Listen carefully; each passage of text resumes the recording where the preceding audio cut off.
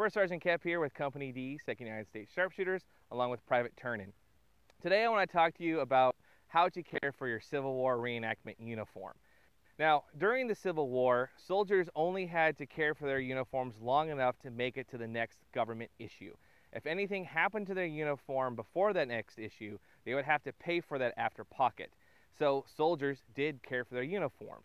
They often sewed and mended them as necessary. They tried to keep them clean when they could, as well as care for all their other accoutrements, their leather and their weapons whenever they could. Now, during the Civil War, typically the officers are the most well known for keeping their uniforms the cleanest. But a common way of cleaning your uniform during the Civil War was with a garment brush. And you can find these today. I bought this one off of Amazon. It's either, I can't remember if it's badger or boar hair, but it's firm but not super stiff. It has a wooden handle. This is the brand that I got. Not a sponsor, but I've been very happy with it, and we've been getting a lot of use out of it lately. So with natural fibers, there's usually like a direction on most fabrics, and you kind of want to find that. And sometimes it's trial and error, but all you do is you just brush the uniform. Sometimes it's nice when someone's actually wearing it, and you'd be surprised at how much dirt and dust, and not to mention all the grass from your weekend's battles, will actually come out with just a simple garment brush. And then after that, at the end of your weekend, you would go back home, hang it up on a clothesline on a nice dry day, let it air out, dry out all your sweat, or in a nice cool dry place somewhere in your home. You definitely do not want to store your uniform damp in any way, because it will mildew and start to deteriorate.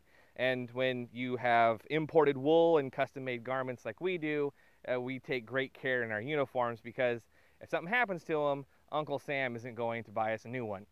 Now, a lot of reenactors, including myself, like to dry clean our uniforms. Some reenactors will dry clean their uniform after every event. I tend to just do it at the end of a season before I store it away in the closet or my trunk for the off season, and that's a really good viable option. And dry cleaning, depending on where you are, is also really affordable, and that might really work for you. But typically after events, I'll just go home and hang it up, let it air out, and I'll tuck it away, and I'll smell nice for the next event. Now, as you can see, as sharpshooters, we don't have to worry about brass buttons. We have our Goodyear rubber buttons. But if you do have, say, a fatigue blouse or a sack coat and you have to polish your brass, heaven forbid you're a Marine reenactor and you have a ton of brass to polish, you'll definitely want to have a button board in your uniform care kit. All it is, and we did a video on this quite some time ago on how to make a basic button board. They could be really fancy and made out of metal, or just a piece of wood with a hole and a slot in it. And what this does is protect your uniform from your polishing. So you slide your button in, find its little slot on the shank, and you slide it down, and then you can polish it on the uniform and protect any blow off getting onto your wool.